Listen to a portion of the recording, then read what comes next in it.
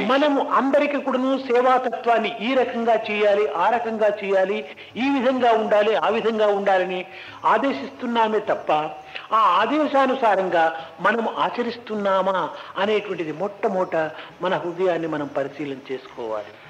First we must subject ourselves to introspection.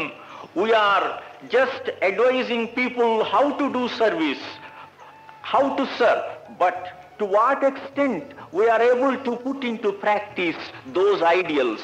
అధికారి అయినటువంటి వ్యక్తి ఆదర్శవంతమైనటువంటి కర్మలు ఆచరిస్తూ వినయ విధేయతలతో ప్రవర్తించాలి.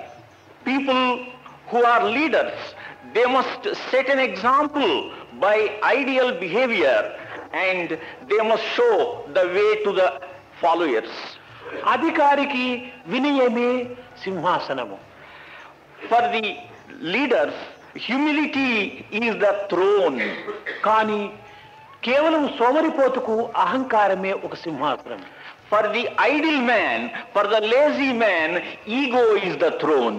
కనుక మనం ఆదర్శవంతమైనటువంటి యొక్క జీవులుగా, మనం సేవా బాధ్యతను గుర్తించినటువంటి వ్యక్తులుగా మనం నిర్వర్తించాలంటే మనకు హంబుల్ వినయ విధేయతలతో మన యొక్క కార్యక్రమాన్ని వారికి అందించడానికి పూనుకోవాలి.